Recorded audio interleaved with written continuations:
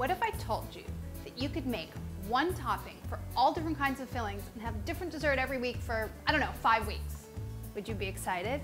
My column this month has some fantastic ideas for different combinations of crumble. They all start with this topping. 6 tablespoons of butter, 1/4 cup of tightly packed light brown sugar. Now cream the butter and the sugar until nice and light. Hand mixer, whatever kind of mixer you want. By hand if you want. Make sure that your butter's nice and soft, otherwise this will not work. To that, add 1 cup of all-purpose flour and 1/2 teaspoon of coarse salt. If you're using fine salt, use 1/4 teaspoon. And then mix it with your hands. And it'll come together in about 20 seconds into kind of clumpy bits, and that's what you're looking for the topping for any fruit crumble that you're making.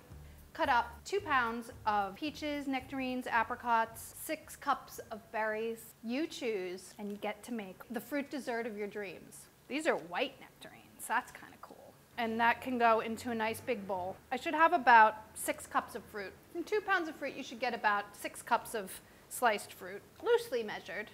Sticky hands, wipe them off. A little bit of lemon juice, tablespoon or so. 1/2 to 3/4 of a cup of sugar. It's kind of up to you how much you want, and it depends on how sweet your fruit is. 4 teaspoons of cornstarch for thickener. You don't use a ton of thickener in a recipe like a crumble because the flour has thickening power in it and it dissolves into the fruit. 1/2 teaspoon of coarse salt. If you're using fine salt, use 1/4 teaspoon. You're totally welcome to use fine salt. Stir it together, and then it goes into an 8x8 baking dish. Not buttered, nothing. The great thing about a fruit crumble is that it's so versatile. Just make sure that your fruit is ripe and fragrant and delicious, and you can't go wrong. Now all that's left to do is top it, throw it in the oven, and you are done. The crumble just goes right on top. I like to kind of mush it in my hands into big clumps and then put it on top so that you get like chunks of it when it's baked. Once the crumble's on top, it goes in the oven, 375 degrees. It should take about 40 minutes. If it starts darkening too quickly, you should check after about 30 minutes and tent it loosely with foil. I can't stop baking in the summer. I don't know about you. I wouldn't be able to take it. Think of all the desserts you would miss. Peach blueberry pie, raspberry cobbler. Come on, people. Turn your ovens on.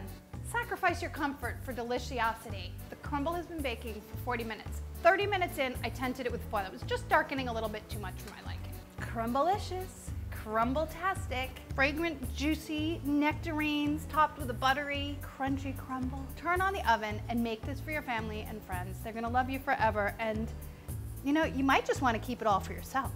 It's that good. I'm keeping this one for myself. See ya.